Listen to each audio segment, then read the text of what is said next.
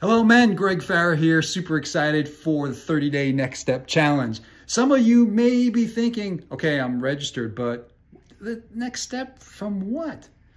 You get to tell me, what is God putting on your heart as a follower of Jesus, as a single man, a married man, a student, a colleague, a neighbor, a father? What is God saying to you? We're going to be dealing with the head, the heart, the hand, head, things that we know, see and hear.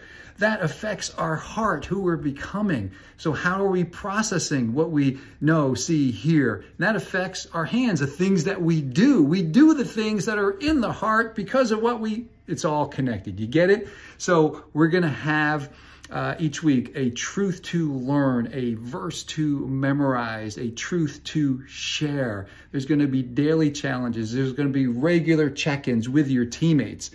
Teammates? Who are my teammates? Guess what? You tell me. If you registered online, there was a place to put up to 3 names. You won't necessarily get all 3. We'll try to get you at least 1. If you registered or if you checked your interest at the breakfast, we automatically registered you, which means we don't know who your teammates are. So let us know. You can email me. You can text me just the names. If you text or email, make sure that you tell me who it is that's texting. Don't assume I know who Big Dog 6 at Yahoo is, okay? So let me know. What else can I tell you?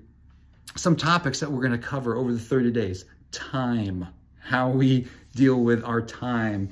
The Bible, our time in the Bible.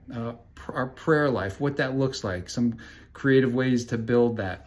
We're going to talk about care, how we care for others, and then ultimately purpose, mission. What is it? So this tried to be a quick video. It's been a little longer, and I'm going to sign off. Let me know if you have any questions. Email, text, smoke signal, you choose, and we'll see you soon. It starts in just a few days.